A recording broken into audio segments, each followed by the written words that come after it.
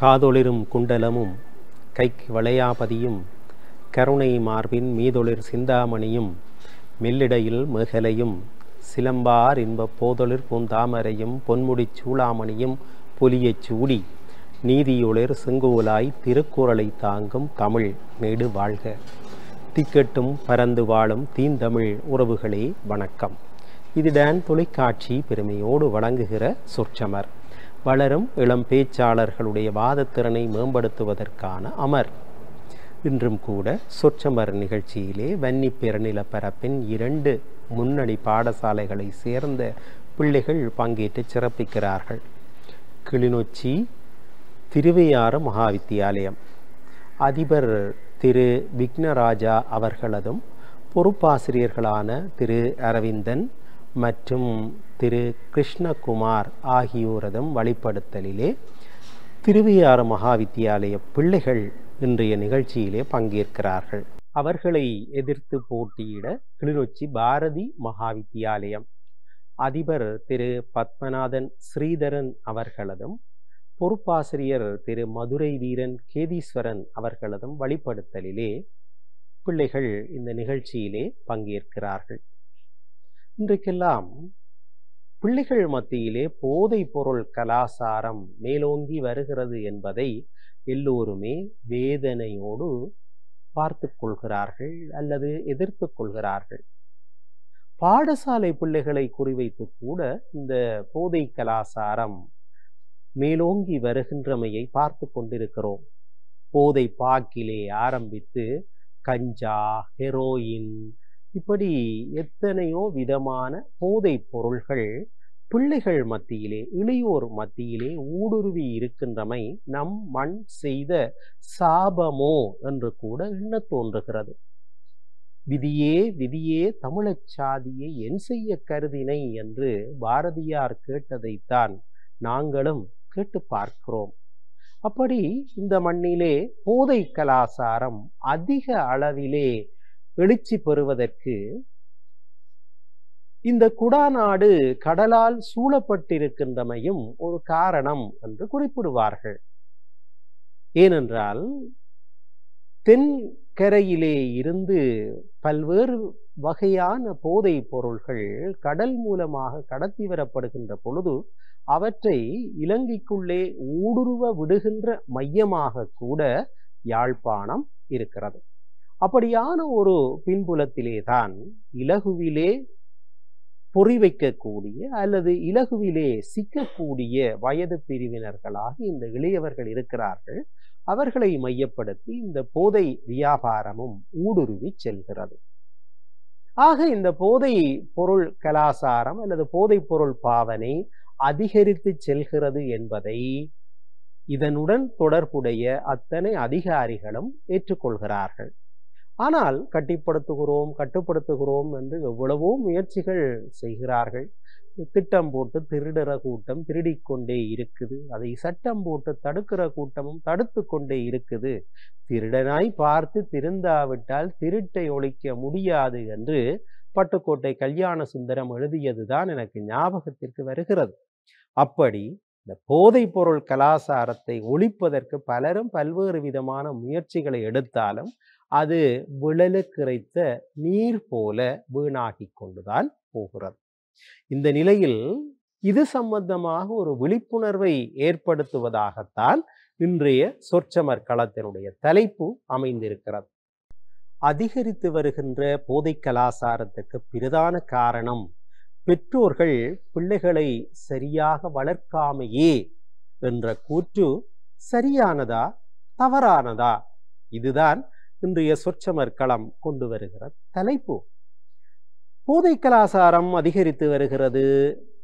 பிள்ளைகளை கண்டித்து வளர்க்க வேண்டிய பெற்றோர் கண்டிக்காமல் என் பிள்ளை பிழை செய்ய மாட்டான், என் பிள்ளை பிழை செய்ய மாட்டான் என்று பிள்ளைகள் மீது அதீத நம்பிக்கை கொண்டு கண்டித்து வளர்க்காமல் விடுகிற பெற்றோரால் தான் போதை பொருள் கலாசாரம் அதிகரித்து கொண்டு போகிறது என்று திருவையாறு மகாவித்தியாலய அணியினர் என்னுடைய வலப்புறத்திலே இருக்கிறார்கள், பாதில இருக்கிறார்கள். இல்லை, பெற்றோருடைய கண்டிப்பிற்கு அப்பால் வேறு பல காரணிகள் இருக்கின்றன. அதையும் தாண்டி இந்த போதைப்பொருள் கலாச்சாரம் வளர்ந்து செல்வதற்கு, அதிகரித்து செல்வதற்கு வேறு பல காரணங்கள் இருக்கின்றன. நீங்கள் ஆரம்பத்திலேயே சொன்னீர்கள், அவர்கள் பேசுவார்கள். நீங்கள் ஆரம்பத்திலேயே சொன்னீர்கள், இந்திய பெருங்கடலுக்கு அண்மையிலே தான் யாழ்ப்பாணம் இருக்கிறது. எனவே கடத்துவதற்கு இலகுவான இடத்திலே இது இருக்கிறது. அதை விட வேலியே பயிரை மேய்வதைப் போல எத்தனையோ பேர் காவலுக்கு வந்தவர்கள் கூட இந்த காரியங்களிலே ஈடுபட்டு கொண்டிருக்கிறார்களே, இதற்கு என்ன நீதி? இப்படியெல்லாம் சிந்தித்து கொண்டு இன்னொரு அணியினர் இருக்கிறார்கள்.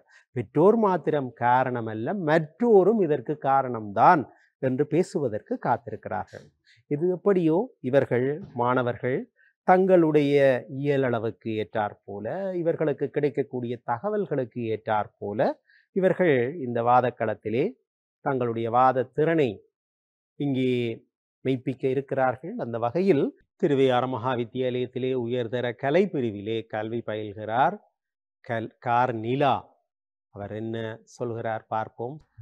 வீழ்வது நானாயினும் வாழ்வது தமிழாகட்டும் என்று தமிழ் அன்னைக்கு என் முதல் வணக்கத்தை கூறி, மதிப்பிற்குரிய நடுவர் அவர்களுக்கும், என் தரப்புவாதிகளுக்கும் எதிர்த்தரப்புவாதிகளுக்கும் டான் தொலைக்காட்சி இந்நேர வணக்கங்கள்.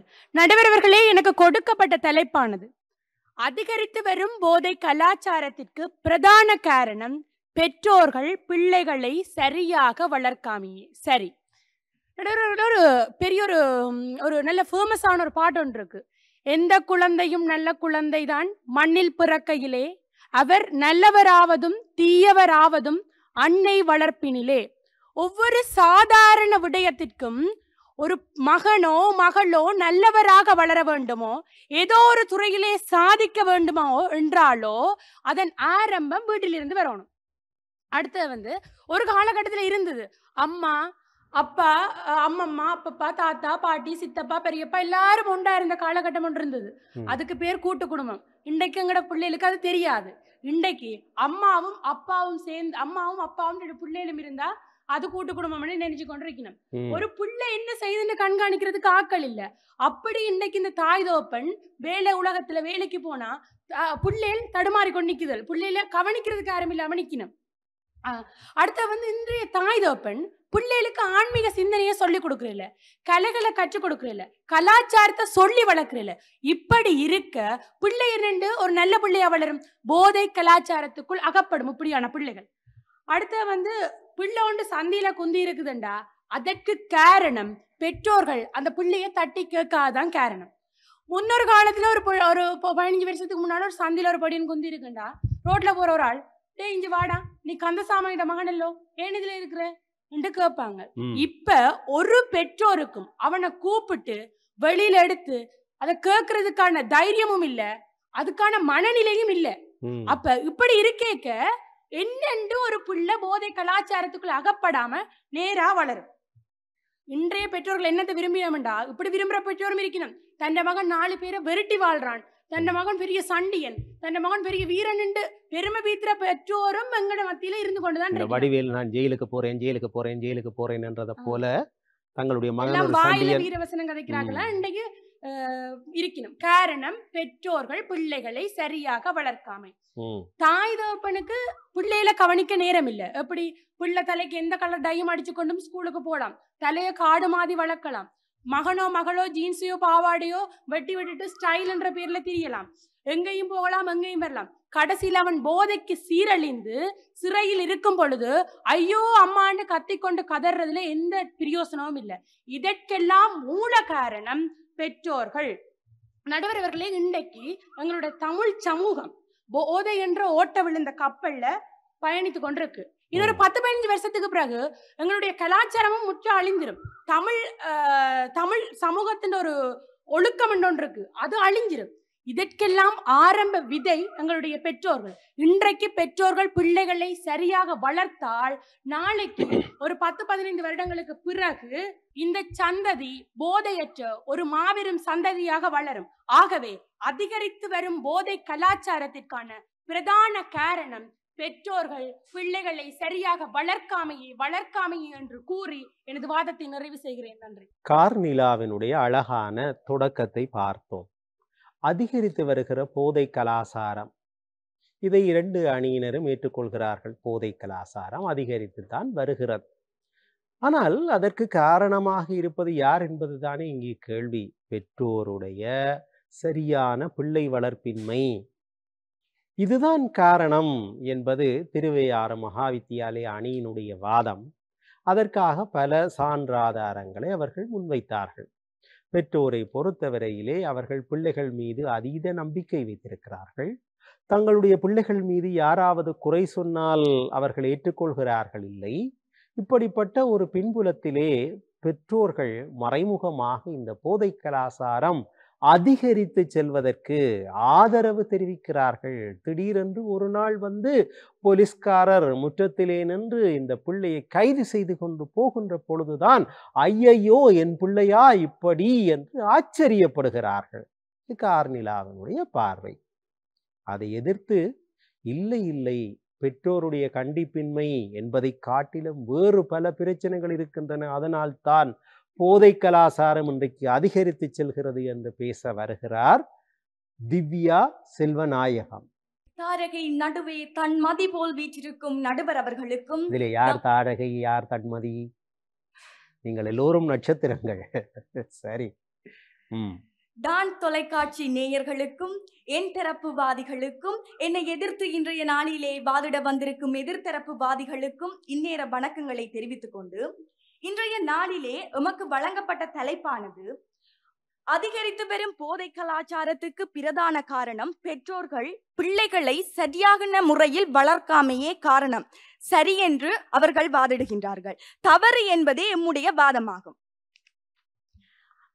முன்னராகவே அவர் கூறியிருந்தார், பெற்றோர்கள் வேலைக்கு போகின்றார்கள், கலாச்சார சீர்கேடுகள் இருக்கின்றது, அதனால் தான் பிள்ளைகள் வந்து போதை கலாச்சாரத்துக்கு அடிமையாகின்றார்கள் என்று கூறினார். நான் கேட்கிறேன் நடுவர் அவர்களே, பெற்றோர்கள் எந்த பிள்ளையாவது போதை கலாச்சாரத்துக்கு அடிமையாகட்டும் என்று விட்டுவிட்டு அப்படியே இருப்பார்களா? இல்லை அல்லவா? எந்த காசு குடிக்கிறதுக்கு காசு கொடுப்பார்கள். அதுதானே, எந்த ஒரு பெற்றோரும் அப்படி செய்ய மாட்டார்கள். அவ்வாறு இருக்க எதிர்த்தரப்பிலே இருப்பவர் எவ்வாறு கூறினார் என்று தெரியவில்லை, பெற்றோர்கள் தான் போதை கலாச்சாரத்துக்கு பிரதான காரணம் பிள்ளைகள் அடிமையாவதற்கு என்று. ஆனால் நான் அதை இந்த இடத்திலே உறுதியாக கூறுகின்றேன், தவறு என்று.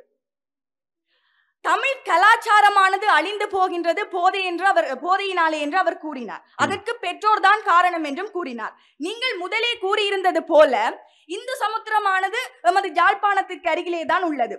அதிலிருந்து எவ்வாறு வேண்டுமானாலும் போதைப் பொருட்களை கொண்டு வந்து நம்முடைய நாட்டிலே ஊடு கடத்தலாம். அவ்வாறு இருக்க ஒரு பெற்றோர் எவ்வாறு தன்னுடைய பிள்ளையை போதை கலாச்சாரத்துக்கு அடிமையாக்கின்றார்கள் என்று அவர் கூறுவார்? இதற்கு மிக முக்கிய காரணமாக அமைவது நம்முடைய சமூகம் தானே. உதாரணமாக நான் கேட்கின்றேன், நம்முடைய சமுதாயத்திலே இவ்வாறு வருகின்ற ஒரு கொண்டாட்ட நிகழ்வுகளை எல்லாம் எடுத்துக்கொண்டோம் என்று சொன்னால், எங்க பார்த்தாலும் மதுபாவனை என்ற போதையானது இப்போது வந்து அதிகரிச்சு வருது. யார் எங்க போனாலும் ஏதாவது இருக்குதா விசேஷமா அப்படி என்று கேட்கிற ஒரு நிகழ்வாயிற்று. உதாரணமா வந்து ஒரு மரண சான்றுங்க எடுத்துக்கொண்டாலும் சரி, அல்லது ஒரு பிறந்த குழந்தைக்கு ஏற்பாடு செய்கின்ற ஒரு தொட்டிலாட்டு விழாவாக கூட இருந்தால் சரி, அல்லது ஒரு திருமண நிகழ்வாக இருக்கட்டும், அல்லது ஒரு பூப்புனித நீராட்டு விழாவாக இருக்கட்டும், எதற்கு செல்பவராக இருந்தாலும் உடனடியாக கேட்கிறது, ஏதாவது வச்சிருக்கிறீங்களோ அப்படி என்று கேட்கிற ஒரு நிலைமையாகிட்டு. இவ்வாறாக ஒரு குடும்பத்தை இவ்வாறான நிலைக்கு தள்ளுறது அங்க யாரு? ஒரு சமூகம் தானே. அவ்வாறு இருக்க பெற்றோர்கள் பிள்ளைகளை சரியான முறையில் வளர்க்காததுதான் போதை கலாச்சாரத்துக்கு அடிமை என்று அவர் எவ்வாறு கூறுறார் என்று எனக்கு தெரியல. ஆனால் நான் இந்த இடத்திலே சொல்றேன், சமூகத்தினாலதான் இவ்வாறான ஒரு ஊடுபரப்பப்படுத்தப்படுது இந்த போதையானது. உதாரணமா வந்து நான் கேட்க விரும்புறேன், 2009ஆம் ஆண்டுக்கு முற்பட்ட காலப்பகுதியிலே எல்லாம் போதை என்ற ஒரு சொல்லாடல் இங்க காணப்பட்டதா? எங்கட வடமாகாணத்தை எடுத்துக்கொண்டா போதை என்ற ஒரு சொல்லாடல் காணப்பட்டதா? எமக்கு போதை என்றாலே என்னன்னு தெரியாது. அவ்வாறான ஒரு சமுதாயம். இதற்கு உதாரணமா நான் ஒன்று கூற விரும்புகிறேன். எமது நாட்டினுடைய ராணுவ அதிகாரி ஒருவர் ஒரு உரையாற்றும் போது அவர் குறிப்பிடுகின்றார், 2009ஆம் ஆண்டிற்கு முற்பட்ட காலப்பகுதியிலே சேகரிக்கப்பட்ட எந்த ஒரு புகைப்படங்களில் கூட போதை என்ற ஒரு போதை புகைப்படமோ அல்லது போதையுடன் ஒருவர் தொடர்புடையதான புகைப்படமோ காணப்படவில்லை. அப்படி இருக்க 2009ஆம் ஆண்டுக்கு பிற்பட்ட காலப்பகுதியில் மாத்திரம் இவ்வாறானதோர் போதையானது நம்முடைய சமுதாயத்திலே ஊடுருவ என்ன காரணம்? பெற்றோர்கள் அதை கொண்டு விநியோகிக்கின்றார்கள். அப்பொழுதெல்லாம் பெற்றோர்கள் இருக்கவில்லையா? இல்லை அவர்கள் பிள்ளைகளை சரியாக வளர்க்கவில்லையா? எவ்வாறு இதற்கு பெற்றோர்கள் தான் பிள்ளைகளை சரியாக வளர்க்கவில்லை என்று கூறுவீர்கள்? ஆக மொத்தத்தில் இந்த போதை கலாச்சாரமானது நம்முடைய இதிலே ஊடுருவதற்கு பிரதான காரணம் அரசியல் கட்டமைப்புகள் பலவீனமாக இருப்பதும் நம்முடைய சமுதாயத்திலே இவ்வாறானதோர் போதையானது ஊடுருவி காணப்படுவதுமே பிரதான காரணம் என்று கூறிக்கொண்டு பிள்ளைகளை பெற்றோர்கள் சரியான முறையில் வளர்க்காமைதான் போதை கலாச்சாரத்திற்கு பிரதான காரணம் தவறு என்பதை நான் இந்த இடத்திலே ஆணித்தரமாக கூறிக்கொள்ள விரும்புகிறேன். திவ்யா 2 தளங்களிலே தன்னுடைய வாதத்தை முன்னகர்த்தினார். சமூகத்தின் மீது குற்றம் சாட்டினார். மாப்பிள்ளை வீட்டில் ஏதாவது விசேஷமா? ஆமாடா விசேஷம். விசேஷமும் இருக்குதாடா. விசேஷமும் இருக்குதாடா என்றால் அதற்கு அர்த்தம் வேறு. அந்த அர்த்தம் வேறு என்பதுதான் அங்கே பிரச்சனை என்பது திவ்யாவினுடைய வாதம். தொட்டில் போடுற நிகழ்வாகட்டும், பர்த்டே பார்ட்டியாகட்டும், என்ன கொண்டாட்டமாக இருந்தாலும் போதை போதை போதை என்று வீட்டுக்காரரே போதையிலே மூழ்கிற பொழுது இந்த சமூகம் இந்த பிள்ளைகளை கெடுக்கிறது. இதுதான் அடிப்படை. அதனாலே தான் எந்த ஒரு பெற்றோரும் பிள்ளைகள் குடிக்க வேண்டும் என்று விரும்ப மாட்டார்கள். எந்த ஒரு பெற்றோரும் பிள்ளைகள் குடிப்பதற்கு காசு கொடுக்க மாட்டார்கள். ஆனால் சமூகம் இந்த பிள்ளைகளை கெடுத்து விடுகிறதே. இது திவ்யாவினுடைய வாதம்.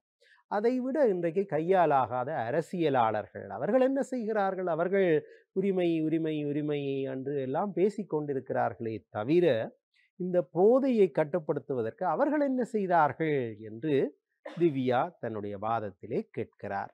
அது ஒரு நியாயமான வாதம் போலத்தான் தெரிகிறது. ஆகவே சமூக தலைவர்கள் என்று வருகிற இந்த அரசியல் தலைவர்கள் மிக முக்கியமான பங்கை கொண்டிருக்கிறார்கள். அவர்கள் தங்களுடைய கடமையிலே இருந்து தவறிழைக்கிறார்கள் என்பதாக இவர்களுடைய பார்வை இருக்கிறது. ஆக மொத்தத்திலே பெற்றோர் காரணமாவதை காட்டிலும் அதைவிட மேலாக சமூகம், அதைவிட மேலாக அரசியல் என்று இவற்றின் காரணமாகத்தான் இன்றைய சமூகத்திலே போதைப் பொருள் பாவனை அதிகரித்து வருகிறது என்பது திவ்யாவினுடைய வாதமாக இருக்கிறது. பாரதிபுரம் பாரதி வித்தியாலயத்தினுடைய வாதமாக இருக்கிறது. இன்றைய சொற்சமர் களத்திலே கிளிநொச்சி பாரதி மகாவித்தியாலயம் அவர்களை எதிர்த்து கிளிநொச்சி திருவையாறு மகாவித்தியாலயம், இது திருவையாறு மகாவித்தியாலயத்திற்குரிய நேரம்.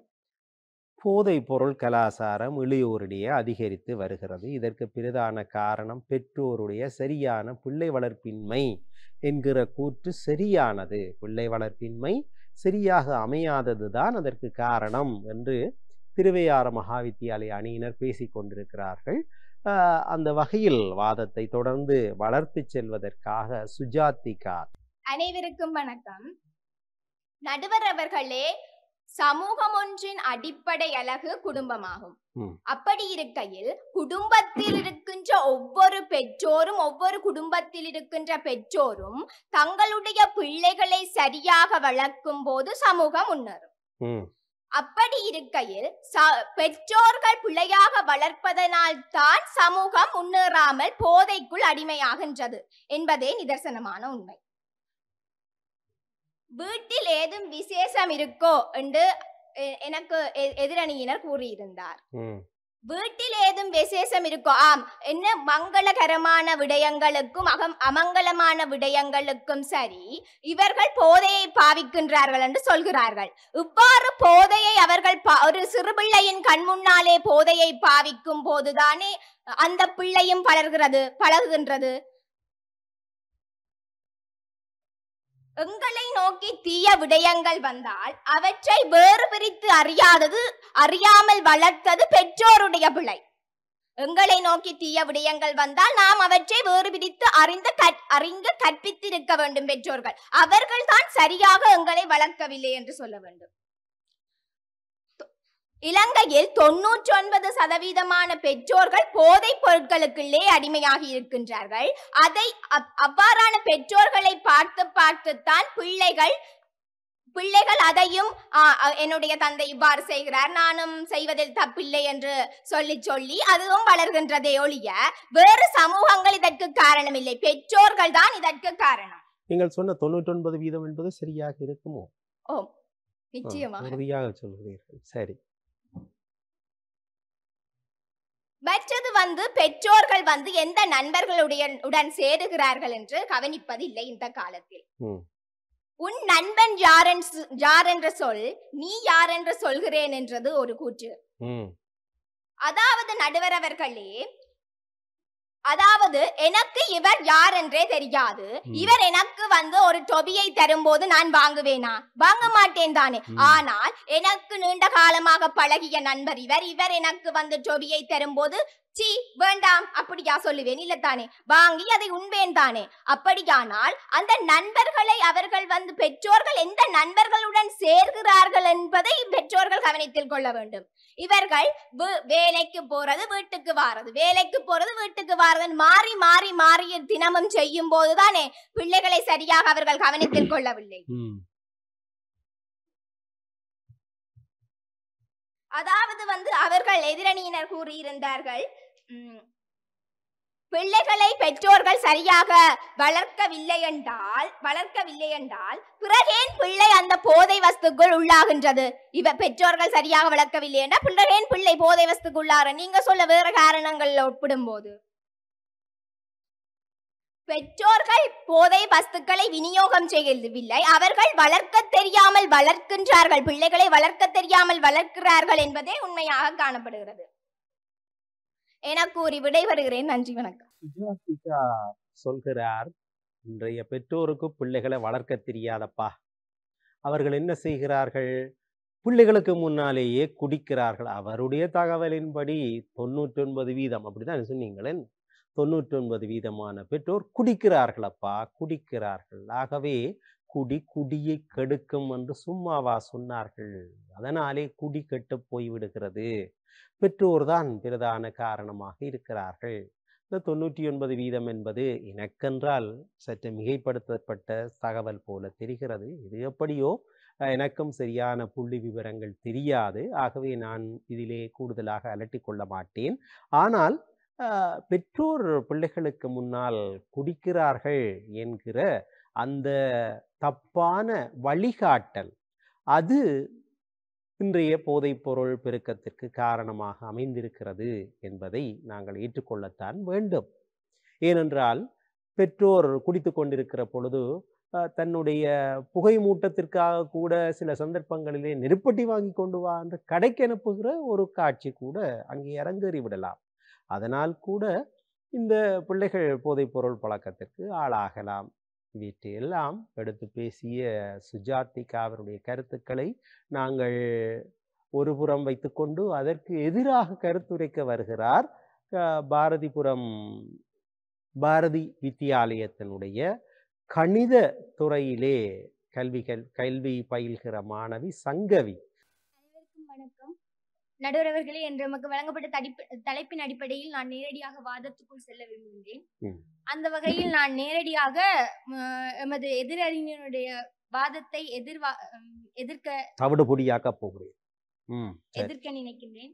அந்த வகையில் கேனிலா கூறியிருந்தார், இன்றைய பெற்றோர்கள் பிஸியாக காணப்படுகிறார்கள், பிள்ளைகளை சரியா கவனிக்கிறீர்கள். உண்மையிலேயே யோசித்து பாருங்கள், பெற்றோர்களை பிஸியாக மாற்றியது யார்? இன்றைய சமூகம் தானே பெற்றோர்களை பிஸியாக மாற்றி உள்ளது. அதுதானேப்பா.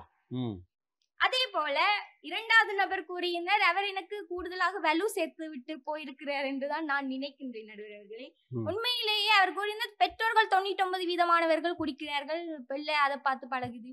எனக்கு அந்த கருத்து உடன்பாடில்லை.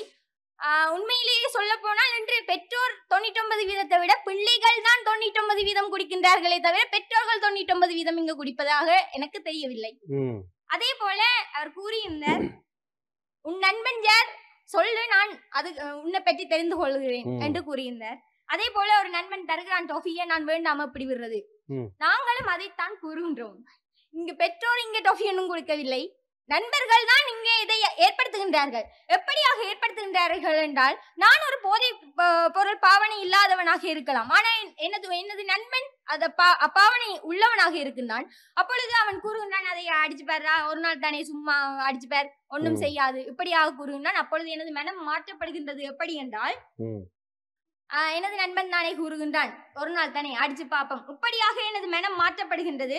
அப்படி அவனது கருத்துக்கு நான் இணங்காது விட்டால் நான் நவீனத்தை ஏற்றுக்கொள்ளாதவனாகவும் முற்போக்கு சிந்தனை இல்லாதவனாகவும் அவனுக்கு நண்பனாக இருக்க தகுதியற்றவனாகவும் அங்கே மாற்றப்படுகின்றேன். ஆகவே அந்த இடத்திலே அவனது நட்புக்காக நான் அங்கே போதைக்கு அடிமையாகின்றேன். ஆகவே நடுவர்களே, அங்கே உற்று நோக்குங்கள். அங்கே யார் எனக்கு போதையை அறிமுகப்படுத்துவது? பெற்றோர்களா அறிமுகப்படுத்துகிறார்கள்? இல்லை இல்லை, நிச்சயமாக அங்கே சமூகம், எனது நண்பன் தான் எனக்கு போதையை அறிமுகப்படுத்துகிறான். அதே போல நடுவர்களே, இன்றைய காலம் ட்ரெண்டிங் காலம் எப்படி இருக்கின்றது என்றால், இப்பொழுது போதையை பாவிப்பவன் எப்படியாக சமூகத்தால் நோக்கப்படுகின்றான் என்றால், ஒரு ஹீரோவாகவும் ஒரு கேங்ஸ்டராகவும் இப்படியாக பல்வேறுபட்ட முகங்களில் தோற்றமளிக்கின்றான். எப்படியாக பிள்ளைகளுடைய மனது எப்படி காணப்படுகின்றது என்றால், அங்க வேறடா போற அந்த அண்ணா தான் அதை பாவிக்கிறவரடா, அவருக்கு இந்த ஊர்ல எல்லாரும் மதிப்படா, பயமடா, நாங்களும் வேண்டி அடிப்போம்டா, கெத்தா இருக்கும், சும்மா ஒரு சந்தோஷமும் வருமடா, அடிச்சு பாப்போமா.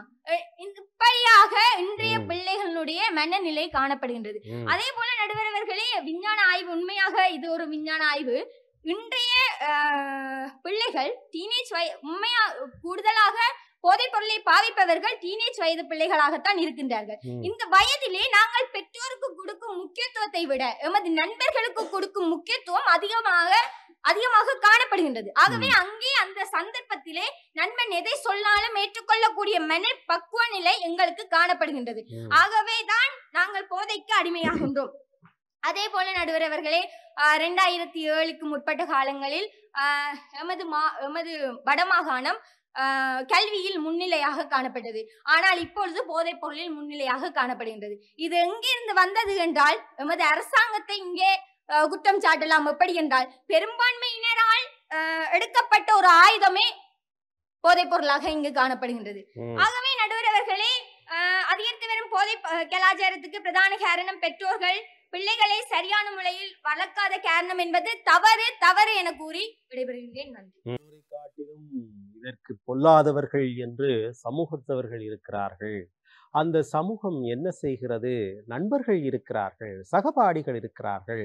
பெரும்பாலும் போதைப் பொருளை பயன்படுத்துகிறவர்கள் இளவயதினர்களாக இருக்கிறார்கள். அந்த இளவயதினர் பெற்றோர் சொல்வதை கேட்பதை காட்டிலும் நண்பர்கள், சகபாடிகள் சொல்வதைத்தான் அதிகம் கேட்கிறார்கள். அப்படி நண்பர்கள் என்ன சொல்கிறார்கள்? அடிச்சு பாரடா, அடிச்சு பாரடா என்று உசார் ஊட்டுகிற பொழுது அதனாலே இந்த போதைக்குள்ளே இவர்கள் மாண்டு விடுகிறார்கள் என்று இங்கே சங்கவி தன்னுடைய வாதத்தை முன்வைத்தார். இன்றைய சொற்சமர் களத்திலே கிளிநொச்சி திருவையாறு மகாவித்தியாலயம் அவர்களை எதிர்த்து பாரதி மகாவித்தியாலயம் அதிகரித்து வருகிற போதை பழக்கத்திற்கு பிரதான காரணம் பெற்றோர்களுடைய கண்டிப்பின்மை என்கிற கூற்று சரியானது. பெற்றோர்கள் தான் பிரதான காரணம். இப்படி திருவையாறு மகாவித்தியாலய அணியினர் பேசிக்கொண்டிருக்கிறார்கள். இல்லை, பெற்றோரை காட்டிலும் வேறு பல காரணங்களும் இருக்கின்றன என்று, அதாவது அந்த கூற்று தவறானது என்று பேசிக்கொண்டிருக்கிறார்கள் பாரதிபுரம் மகாவித்தியாலய அணியினர். இது திருவையாறு மகாவித்தியாலய அணியினுடைய 3வது பேச்சாளருக்குரிய நேரம். தரணிகா தவரூப ரசன். அனைவருக்கும் வணக்கம்.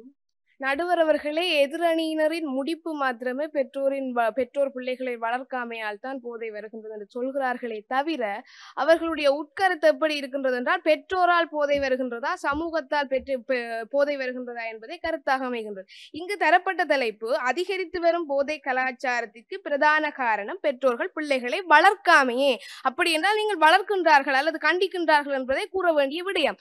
ஆமாம், சமூகத்தால் தான் போதை வருகின்றது, யாழ்குடா நாட்டால் தான் போதை வருகின்றது, நண்பன் டொஃபி கொடுப்பதால் தான் போதை வருகின்றது. அந்த நண்பனையும் சமூகத்தையும் இனங்காண்பதற்கு பெற்றோர்கள் வழி நடத்த வேண்டும். தமது வளர்ப்பு முறையில் அது நல்லது கெட்டதை சொல்லிக் கொடுப்பதற்கு பெற்றோர்கள் இருக்க வேண்டுமே தவிர, இங்கு பெற்றோர் போதையை கொண்டு வரினமா அல்லது கடலால வருகின்றதா என்பது விடயம் அல்ல. கூறுகின்றீர்கள், பெற்றோர்கள் போதையை வாங்க வேண்டும் என்றே காசு கொடுப்பார்களா, பிள்ளை கெட்டு போக வேண்டும் என்றே, போதை வஸ்துக்களை பாவிக்க வேண்டும் என்றே பணம் கொடுப்பார்களா? ஒருவரும் கொடுக்க மாட்டார்கள். ஆனால் இன்றைய பெற்றோர்கள் தமது பிள்ளையில் என்ன தாங்கள் பட்ட கஷ்டத்தை எந்த பிள்ளை படக்கூடாது, சொகுசா இருக்கும், நல்ல நிலைமைக்கு வரணும் என்று நினைத்து அவர்களுக்கு அதிகமான பணத்தினை வேறு தேவைகளுக்காக வழங்குகின்றார்கள். பிள்ளையனை கவனிக்காமல் வேறு தேவையை அறிந்தும் அறியாமலோ அவர்களுக்கு பணத்தினை வழங்குகின்றார்கள்.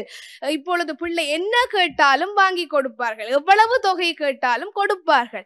இந்த நீங்கள் கூறுகிறீர்களே சமூகம் எப்படிப்பட்டவர்களை நாடி வரும்? பணக்காரனாக இருக்கணும், சொன்னதெல்லாம் கேட்கிறவன். போதை வஸ்து நீங்க சொல்ற டொபி மாதிரி 5 ரூபா 10 ரூபாய்க்கு வாங்கி விட முடியாது. அதிகமான பணத்தொகையை வைத்திருப்பவனை நாடித்தான் போதை வஸ்துக்கள் நாடி வரப்போகின்றது. அந்த பொருட்களையும் பணத்தையும் வழங்குவது யார்? அதைத்தான் பெற்றோர்கள் வழங்கினமே தவிர போதையை பெற்றோர்கள் வளர்க்கவில்லை.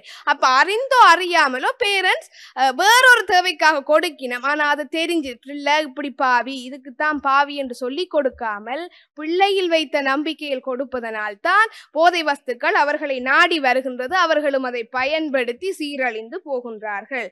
அதைவிட இன்னும் ஒன்று, இதற்கு உதாரணமாக ஒன்று கூறிவிடலாம். ஒரு ஆசிரியர் ஒருவர் தனது மகனுக்கு 8 லட்சம் ரூபாய் பெறுமதியான ஒரு பைக்கை வாங்கி கொடுக்கின்றார். பிள்ளை கேட்டு விட்டது, என்ன செய்வது, நான் பிள்ளைக்காண்டித்தானே வாழ்றேன் என்று வேண்டி கொடுக்கிறார்.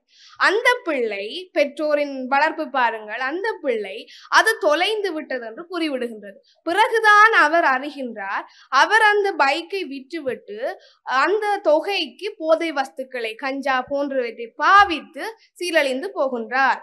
அப்ப இதுல என்ன பிரச்சனை என்றா, பேரண்ட்ஸ் அவர்கள் அதீதமான நம்பிக்கையை வைப்பது. எந்த பிள்ளை சரியாத்தான் செய்யும் என்று போட்டு பிள்ளைக்கு சப்போர்ட் பண்றது.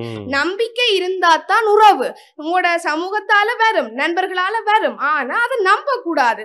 ஓரளவுண்டாலும் பெற்றோர்களா சிந்திக்கணும். ஓவர் நம்பிக்கை சொன்னார்கள், ஆமாம் அளவுக்கு மிஞ்சினா அமிர்தமும் நஞ்சா போயிடும். ஒரு அளவோட தான் நம்பிக்கை இருக்கணும். அதுல அதிகரிக்கிறதால, அவர்கள் நம்பி காசு கொடுக்கிறதால அவர்கள் தேவையற்ற போதை வஸ்துக்களை பாவிக்கின்றார்கள். இன்னொரு சந்தர்ப்பம், தாயும் தகப்பனும் படித்தவர்கள், பிள்ளை தவறான போதை வஸ்துக்குள் போய்விட்டார். இதனை இன்னொருவர் சொல்கின்றார். ஆனால் அவர்கள் அதனை ஏற்றுக்கொள்ளவில்லை.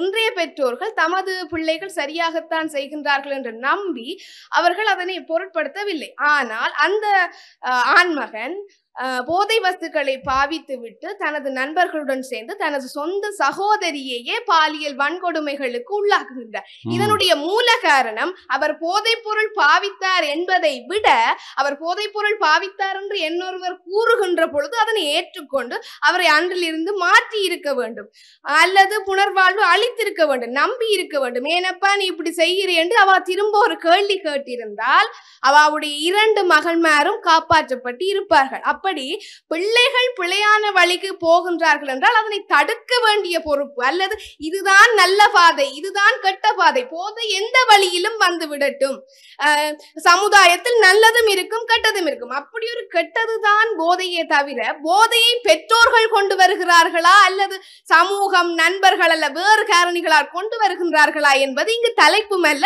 பொருத்தமானதும் அல்ல. அப்படி எப்படி வந்தாலும் அதனை கண்டறியக்கூடிய வளர்ப்பு முறையினை பெற்றோர்கள் வழங்க வேண்டும். ஆனால் இன்றைய பெற்றோர்கள் நம்புகின்றார்களா? இல்லை.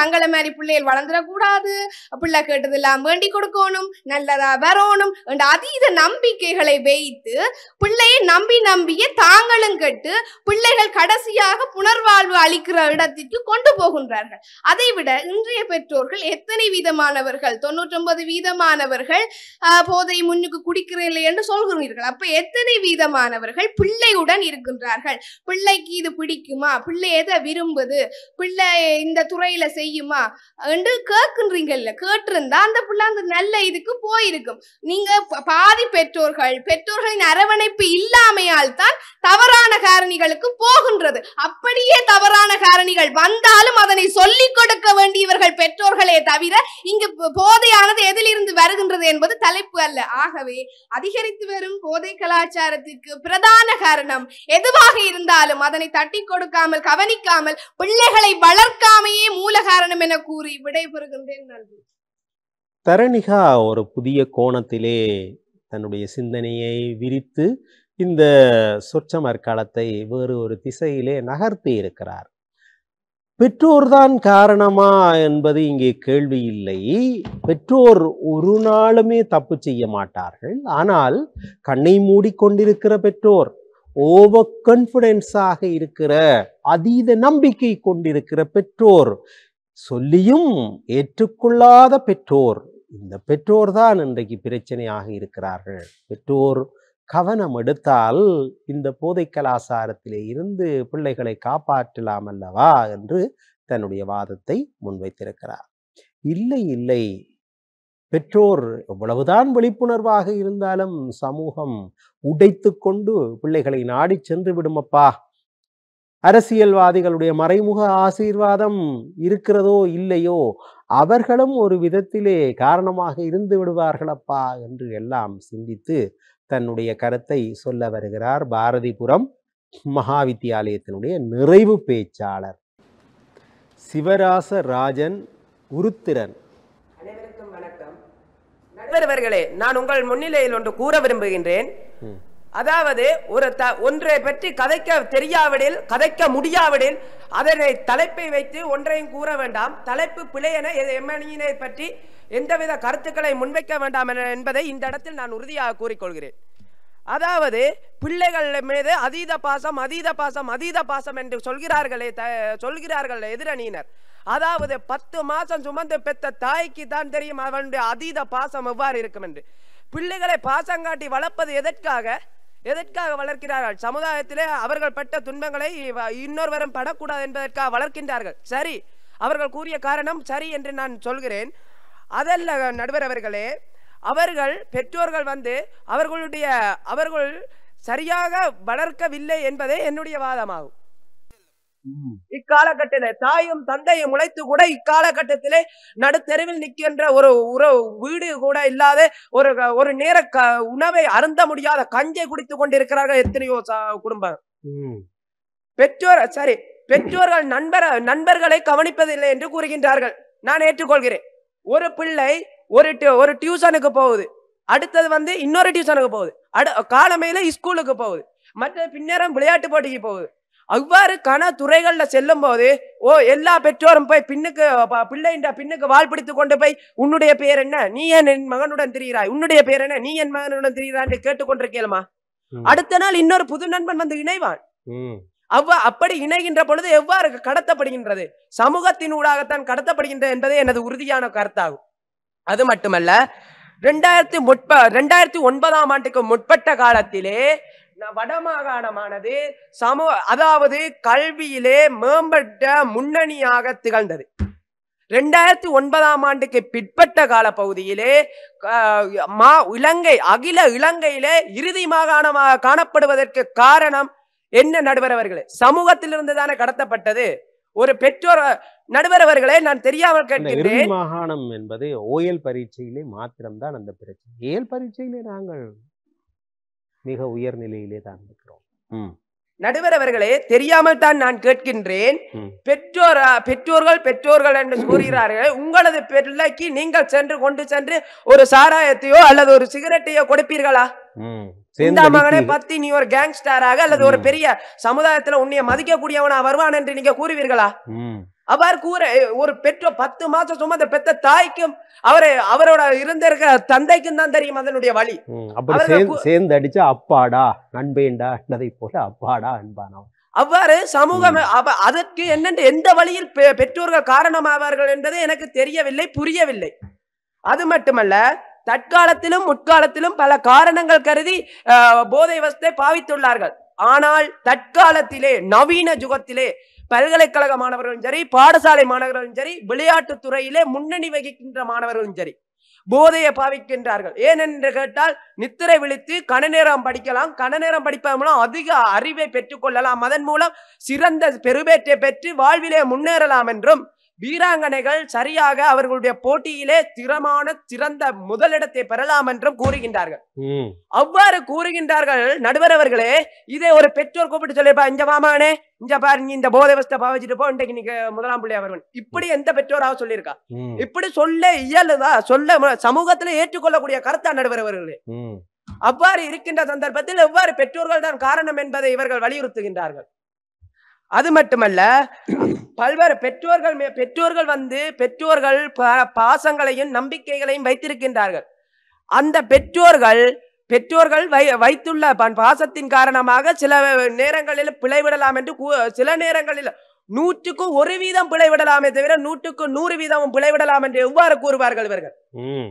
அது மட்டுமல்ல, முதலிலே நடுவர் அவர்களே, நான் இறுதியாக கூற விரும்புவது யாதெனில், பெற்றோர் வேலை உலகுள்ள சமூகத்திலே பெற்றோர்கள் வேலை செய்தால்தான் பிள்ளைகளை சரியாக வளர்க்க முடியும் என்பதும், இதற்கு சமூகமும் அரசியல் சட்டதிட்ட ஒழுங்கீனங்களும் காரணம் என்பதை இவ்விடத்திலே வலியுறுத்தி, நீங்களும் 2009க்கு முன் இருந்திருப்பீர்கள், சமூகத்திலே சரியான ஒரு அறிவாளியாக இருந்திருப்பீர்கள்.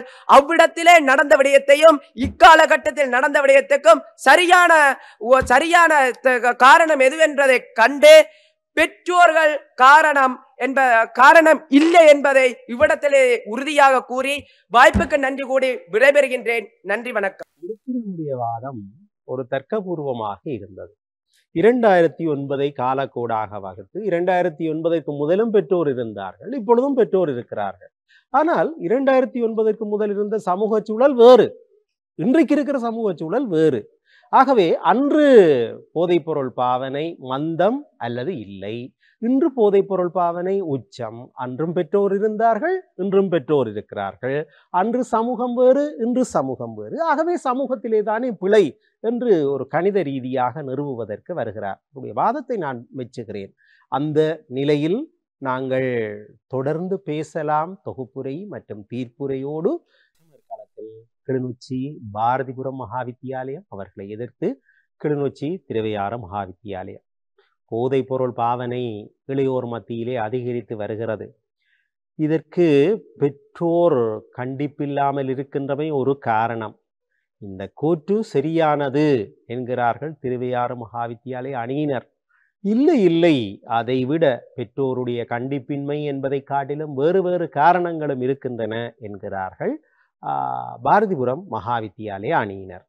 முதலில் வாதத்தை தொடங்கியவர்கள் நிறைவாக தொகுப்புரையாற்றுவார்கள். இது பட்டி மண்டபத்தினுடைய மரபு. அந்த வகையில் இரண்டாவதாக வாதத்தை தொடங்கிய திவ்யா, பாரதிபுரம் மகாவித்தியாலயத்தினுடைய மாணவி. நேரடியாக விவாதத்துக்குள் செல்ல விரும்புகிறேன். அவர்கள் கூறுகின்றார், பிள்ளைகளை பெற்றோர்கள் சரியாக வளர்க்காததனால் தான் போதை கலாச்சாரத்துக்கு அடிமையாகின்றார்கள் என்று.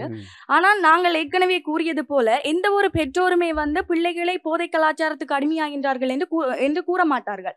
அவர் சொன்னால், ஒரு ஆசிரியர் தன்னுடைய மகனுக்கு 8 லட்சம் ரூபாய்க்கு பைக்கை வாங்கி கொடுக்குறா அப்படி என்று சொன்னால் அது அவாவுடைய தவறு என்று சொல்றார்.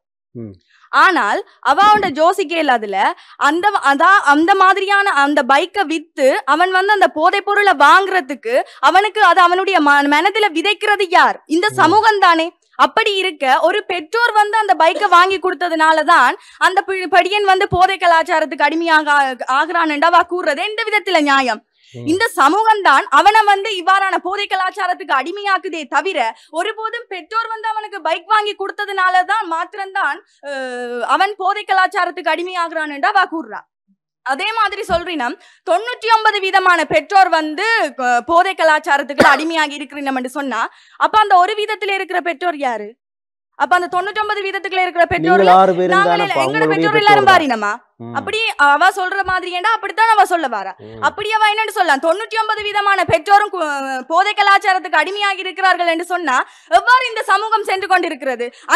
அப்ப நான் கேட்கிறேன், அந்த 99% பெற்றோரும் போதை கலாச்சாரத்துக்கு அடிமையாகிறதுக்கு யார் காரணம்? இந்த சமூகம் தானே. இந்த சமூகம் மட்டுமல்ல, இந்த போதை கலாச்சாரத்தை எம்முடைய சமுதாயத்திலும் எம்முடைய நாட்டுக்குள்ளும் மூடு கடத்துற இந்த அரசியல் ஒழுங்கீனமான கட்டமைப்புகளும் தானே காரணம். அந்த விதத்துல நீங்க எவ்வாறு சொல்லுவீங்க பெற்றோர்கள் தான் பிள்ளைகளை சரியாக வளர்க்கலை என்று? பெற்றோர்தான். வணக்கம். நான் திருப்பி சொல்றது என்னண்டா, பெற்றோர் காரணம் இல்லை, பெற்றோர்களுடைய வளர்ப்பு தான் காரணம். ஒரு பெரிய ஒரு ஃபேஸ்புக்லையும் சரி, வாட்ஸ்அப்லையும் சரி, யூடியூப்லையும் சரி பெரிய ஒரு வீடியோ பரவலானது. ஒரு படியின் போதைக்கு அடிமையான ஒரு படியில மிளகாய் தூளால தாய் அடிக்கிறது ஒன்று வெளியானது. இப்படி ஒவ்வொரு தாய் தகப்பனும் நினைத்திருந்தால், மிளகாய் தூள் அடிக்க சொல்லி தூண்ட இல்ல, ஒவ்வொரு தாய் தகப்பனும் கண்டிப்போடு கட்டாயப்படுத்தி வளர்த்திருந்தால் இன்றைய சமூகம் இந்த நிலைக்கு ஆளாகி இருக்காது. தம்பி என்ன சொன்னவர், அன்பாதான் இருக்கணும், பெற்றோர் அன்பாதான் இருப்பினும் 10 மாசம் சுமந்த பிள்ளை எப்படி அடிக்கிறது உதைக்கிறது. கடைசியில முடிவு என்ன? பிள்ளை எங்க போறது? கடைசியில சீர்திருத்த பள்ளிகளுக்கும் பிள்ளைகளை சுகமாக்குற நிலையங்களுக்கும் தான் போயினோம். கடைசியில என்ன முடிவுண்டா குடும்பம் இல்லாம போறதா முடிவு. தமிழ் சமூகம் சுத்தமா அழியறதா முடிவு. காரணம் பெற்றோர்கள் பிள்ளைகளை சரியாக வளர்க்காமே. பைக் வாங்கி கொடுக்கறது பிள்ளைன்னு சொல்லல, வாங்கி கொடுங்க. பொடியன் எங்க போறான், எங்க வாரான், அதை என்ன செய்யறான், என்னத்துக்கு பயன்படுத்துறான், அதைத்தான் சொல்றேன். பிள்ளைகளுக்கு அன்பு காட்டுறது எனக்கு எங்களுக்கு அன்பு தேவை இல்லைன்னு சொல்லல, அதை அளவோட காட்டுங்க. நம்பி நடவாது என்றதை அவங்களுக்கு சொல்லி கொடுங்க. எல்லாரும் நம்புற மாதிரி நட, அவனை நம்பி நடக்காதுன்றதை இன்றைய பிள்ளைகளுக்கு பெற்றோர் சொல்லி கொடுக்கறது இல்ல. அடுத்து ஓயல் பரீட்சையை பற்றி 2009க்கு முன்னுக்கு ஓயல் பரீட்சை நல்லா இருந்தது. ஓயல் பரீட்சையில நல்லா இருந்து இப்போ ஓயல் பரீட்சையின் புள்ளிகள் குறைறதுக்கு காரணம் தொண்டராசிரியர்களை தவிர சமுதாயம் காரணம் இல்ல. ஏஎல் பரீட்சையில இன்றைய வடமாகாணம் முன்னுக்கு நிக்குதுண்டா, ஓயல் பரீட்சையில இன்றைக்கு வடமாகாணம் முன்னுக்கு நிக்குது. ஓயல் பரீட்சையில பின்னுக்கு நிக்குதுண்டா காரணம் ஆசிரியர்லாம் பிரச்சனையை தவிர சமூகத்துல பிரச்சனை இல்ல. அடுத்தது பல்கலைக்கழக மாணவர்கள் போதைப் பொருள் பயன்படுத்துறார்கள், காரணம் சமுதாயம்.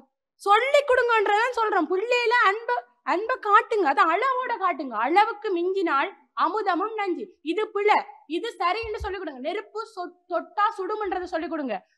அதுதான் காரணமே தவிர பிள்ளைகளை பெற்றோர்கள் சரியாக வளர்க்கிறது இல்ல. இன்றைக்கு இந்த சமுதாயம் இப்படி சீரழிஞ்சு கொண்டிருக்கின்றா உறுதியும் அறுதியுமாக காரணம் பெற்றோர்கள் பிள்ளைகளை சரியாக வளர்க்காம. பெற்றோர்கள் அங்க போதைய பிள்ளைகளுக்கு கொடுக்கறேன், இந்த குடி தம்பின்னு சொல்றேன். காரணம் பிள்ளைகளுக்கு சொல்லி கொடுக்கறேன். இப்படி வரும் தம்பி, சமுதாயத்துல இப்படி ஒரு பிரச்சனை வரும், நிறைவு அடைந்து விட்டது. சமுதாயத்துல இப்படி ஒரு பிரச்சனை வரும், அதை நீ ஏற்றுக்கொண்டு சமாளிச்சு போகணும், அதுக்குள்ள மூலக்கூடாது சொல்லி கொடுக்காதான் காரணமே தவிர பெற்றோர்கள் ஒரு காலமும் பிள்ளைக்கு போதையை கொடுக்க மாட்டார்கள். ஆகவே இன்றைய தவறான போதை கலாச்சாரத்துக்கு பிரதான காரணம் பெற்றோர்கள் பிள்ளைகளை சரியாக வளர்க்காமை என்று கூறி விடைபெறுகிறேன். நன்றி. சூடான வாத பிரதிவாதங்களை தொடர்ந்து தீர்ப்புரையிலே சந்திக்கிறோம். அன்பிற்கினியவர்களே, போதை பொருள் கலாச்சாரம் இந்த மண்ணிலே அதிகரித்து வருகிறது. அதிலும் இளையோர்கள் மத்தியிலே இந்த பழக்கம் அதிகரித்து வருகிறது என்பதற்கும் மாற்று கருத்துக்கள் கிடையா. இதை இரண்டு அணியினருமே ஏற்றுக்கொள்கிறார்கள். இதற்கு என்ன காரணம் என்பதுதான் இன்று கண்டறிய வேண்டிய பிரச்சனையாக இருக்கிறது. பெற்றோருடைய கண்டிப்பின்மைதான் இதற்கு பிரதான காரணம் என்று திருவையாறு மகாவித்தியாலய அணியினர் பேசுகிறார்கள். அப்படி சொல்வது தவறு, அதைவிட வேறு காரணங்களும் இருக்கின்றன என்கிறார்கள் பாரதிபுரம் மகாவித்தியாலய அணியினர். போதை என்கிற வகுதிக்குள்ளே பல விடயங்கள் இன்றைக்கு உள்ளடக்கப்பட்டிருக்கின்றமையை பார்க்கிறோம். மெத்தனமாக வரக்கூடிய போதைப் பொருளிலே இருந்து கடும்போக்காக அமையக்கூடிய போதைப் பொருட்கள் வரை இன்றைக்கு எங்களுடைய சமூகத்திலே ஊடுருவி இருக்கின்ற ஒரு வருந்தத்தக்க நிலைமையை பார்க்கிறோம். மாவா பாக்கிலே இருந்து, சாதாரண பாக்கிலே இருந்து, மாவா பாக்கிலே இருந்து, சாராயம், பியர், இப்படியாக இந்த குடி வகைகளிலே இருந்து அதையும் தாண்டி அபின், கஞ்சா இப்படியாக பயன்படுத்தப்படுகிற யாழ்ப்பாணத்திலே பெரும்பாலான இளையோர்கள் ஐஸ் பயன்படுத்துகிறார்கள். அதாவது போதைப்பொருள் பயன்படுத்துகிறவர்களுக்குள்ளே பலர் ஐஸ் பயன்படுத்துகிறார்கள். இப்படியாக எல்லாம் கவலை கொள்கிற ஒரு நிலைமை இருக்கின்றமையை பார்க்கிறோம். அப்படி என்றால் இவற்றிற்கு எல்லாம் என்ன காரணம் என்றால், பெற்றோர் மிக பிரதானமான பாத்திரவாளிகள் என்பதை மறுக்க முடியாது. ஏனென்று கேட்டால், இந்த பிள்ளையை யாரோடு சேர்கிறது, யாரோடு பழகுகிறது என்பதிலே இருந்து என்னுடைய பிள்ளை எங்கே போகிறது, எங்கே வருகிறது என்பதை எல்லாம் கண்காணித்து வளர்க்க வேண்டிய பாரிய பொறுப்பு பெற்றோருக்கு உரியது. அந்த பெற்றோர் இங்கே சொன்னார்கள், முழு நேரமும் பெற்றோரால் இன்றைய பொருளாதார பண முடையிலே, பொருளாதார சுழலிலே சிக்கி தவிக்கின்ற பெற்றோர் முழு நேரமும் பிள்ளையை கட்டிப்பிடித்து கொண்டிருக்க முடியுமா என்றெல்லாம் கேட்டார்கள். அது நியாயமான கேள்விதான். ஆனால் தங்கள் பிள்ளைகள் மீது மிகவும் கவனத்தோடு கரிசனையோடு இருக்க வேண்டியவர்களாக இருக்கிறார்கள். நான் பல பாடசாலைகளிலே பார்த்திருக்கிறேன். அப்பா வருவார், கூட்டத்திற்கு வருவார், என்னுடைய பிள்ளை 8ஆம் வகுப்பிலே படிக்கிறார், எந்த டிவிஷன், அவரும் முழுசுவார். ஏயோ பியோ சியோ அம்மாவைத்தான் கேட்க வேணும் என்பார். சில வேளைகளிலே அம்மாவை கூட்டி வந்தால் அம்மாவும் அப்படித்தான், பக்கத்து வீட்டு மிதுனா இருக்கிறாள் இல்லோ, மிதுனா படிக்கிற டிவிஷன் தான் எந்த பிள்ளையும் என்று சொல்கிற அம்மாவும் இருக்கிறார். ஆகவே அப்பாவும் இப்படி இருக்கிறார், அம்மாவும் இப்படி இருக்கிறார் என்றால் பிள்ளை என்ன செய்கிறார், எங்கே போகிறார், எங்கே வருகிறார்? பிள்ளையை பற்றி பெற்றோரிடம் ஏதாவது ஒரு குறையை பாடசாலையிலே அவதானித்து சொன்னால் கூட அதை ஏற்றுக்கொள்ளாத மனநிலையிலே இருக்கிற பெற்றோர் பல பேர் இருக்கிறார்கள். அதை யதார்த்தமாக நான் கூட கண்டிருக்கிறேன். நான் பாடசாலையை சார்ந்தவன் அல்லது கல்வித்துறையை சார்ந்தவன் என்ற காரணத்தால் ஒருமுகமாக சிந்திக்கிறேன் என்று நீங்கள் யாருமே எண்ணிவிட வேண்டாம். யதார்த்தத்தை தான் சொல்கிறேன். உங்கள் பிள்ளை சற்று குறைபாடுடையவராக அல்லது போதை பழக்கத்திற்கு ஆட்படுகிறார் போல தெரிகிறது என்றால் ஆரம்பத்திலே எந்த பெற்றோரும் ஏற்றுக்கொள்ள மாட்டார். அதை சொல்கிற ஆசிரியருக்கோ அல்லது அதிபருக்கோ இவர் அடிக்க போவாரே தவிர அல்லது ஒடுக்க நினைப்பாரே தவிர என் பிள்ளை தவறாக எதையுமே செய்ய மாட்டான், என் பிள்ளையை அவமரியாதை செய்வதற்காகத்தான் இப்படியான எண்ணங்களை இவர்கள் கொண்டிருக்கிறார்கள் என்று அதை ஏற்றுக்கொள்ளாத பெற்றோர் இருக்கிறார். அது ஒரு வகையிலே பிள்ளைகள் மீது பெற்றோர் வைத்திருக்கிற நம்பிக்கை என்று சொன்னால் மிகைப்படாது. பெற்றோர் என்றால் அப்படித்தான் இருப்பார்கள். அதீத அன்பு இவற்றையெல்லாம் மறைத்து விடுகிறது. ஆனால் இத்தகைய ஒரு சூழல் அல்லது ஒரு பின்புலம் ஏற்படுவதற்கு என்ன காரணம் என்று பின்னென்று பார்த்தால் இன்றைய சூழல் அதற்கான காரணமாக இருக்கிறது. வெளிநாட்டு மோகம். இன்றைக்கு வெளிநாடுகளிலே இருந்து வருகிறவர் கெண்டோஸ் கொண்டு வருகிறாரோ, டொஃபி கொண்டு வருகிறாரோ இல்லையோ, டியூட்டி ஃப்ரீ ஷாப்பில் வாங்கிய மதுப்போத்தலோடு தான் வருகிறார். அப்படி வெளிநாட்டிலே இருந்து வருகிற ஒவ்வொரு குடும்பத்தரும் தான் ஏதோ ஒரு உபகாரம் செய்வதை போல ஒரு மதுப்போத்தலோடு நாட்டிற்கு வருகிற ஒரு துன்பியல் நிலைமையை பார்க்கிறோம். அவர் அப்படி வராவிட்டால் அவரை அங்கீகரிக்காத ஒரு கூட்டம் ஊரிலே இருக்கிறது அல்லது நண்பர்கள் இருக்கிறார்கள். அப்படி என்றால் இந்த போதை கலாச்சாரத்திற்கு மறைமுகமாக இந்த வசதி படைத்தவர்களும் காரணமாக இருக்கிறார்கள். அதற்குத்தான் இவர்கள் சொன்னார்கள், அடிச்சுப்பார் ஒருக்கா அடிச்சுப்பார் என்று ஊக்குவிக்கிற சமூகம் இன்றைக்கு இந்த போதை பழக்கத்திற்குள்ளே ஆட்களை ஆட்படுத்தி விடுகிறதே என்று வேதனையோடு சொன்னார்கள். அப்படி பார்க்கிற பொழுது இன்றைக்கு போதை பழக்கம் சமூகத்தாலும் பரப்பப்பட்டு வருகிறது. என்னுடைய தீர்ப்பும் இலகுவானதுதான். அவர்கள் சொன்ன ஒரு முற்கோளை அல்லது மேற்கோளைத்தான் நானும் வழிமொழிகிறேன். 2009 முன்னர் போதைப்பொருள் இல்லை என்பது உண்மையானால் அந்த கூற்று சமூகத்தின் மத்தியிலே அந்த பாவனை குறைவு என்பது உண்மையானால் சமூகம் சற்று இறுக்கமாக வளர்க்கப்பட்டது. 2009 பிறகு சமூகம் தளர்த்தப்பட்டது. அன்றைக்கும் பெற்றோர்தான், இன்றைக்கும் பெற்றோர்தான். ஆகவே பெற்றோரை காட்டிலும் சமூகத்தினுடைய தலையீடுதான் போதைப் பொருளினுடைய அதீத பெருக்கத்திற்கு காரணமாக அமைந்திருக்கிறது. ஆனால் விரும்பியோ விரும்பாமலோ பெற்றோர் அதற்குள்ளே அந்த சுழலுக்குள்ளே சிக்கப்பட்டு போகிறார்கள், சின்னாபின்னப்பட்டு போகிறார்கள். ஆகவே இந்த கட்டுப்படுத்தாத பொதுத்துறை அதிகாரிகள், இதை ஊக்குவிக்கிற சமூகம், மறைமுகமாக கண்டும் காணாமல் அனுமதிக்கிற துறையினர், இவர்கள் எல்லோரும் சேர்ந்துதான் போதைப் பொருள் பெருக்கத்திற்கு காரணமாக இருக்கிறார்கள்.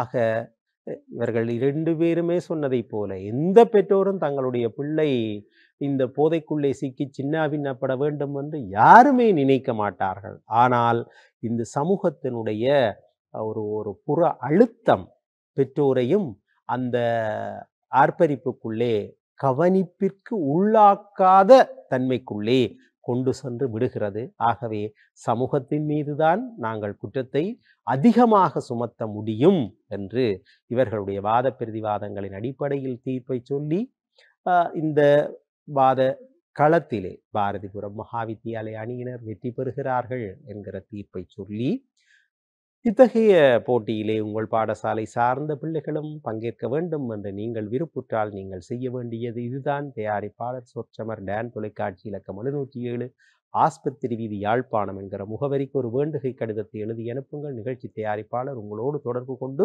இந்த நிகழ்ச்சி மேடைக்கு உங்களை அழைத்து வருவார். நல்லது நேயர்களே, மீண்டும் மற்றும் ஒரு நிகழ்ச்சியில் சந்திக்கும் வரை நிகழ்ச்சி தயாரிப்பாளர் செல்வச்சந்திரன், படத்தொகுப்பு மற்றும் படப்பிடிப்பில் உதவிய ராஜ் குழுவினர் எல்லோரோடும் மீண்டும் மற்றும் ஒரு நிகழ்ச்சியில் உங்களை சந்திக்கும் வரை வணக்கம் கூறி விடைபெறுகிறேன். நன்றி, வணக்கம்.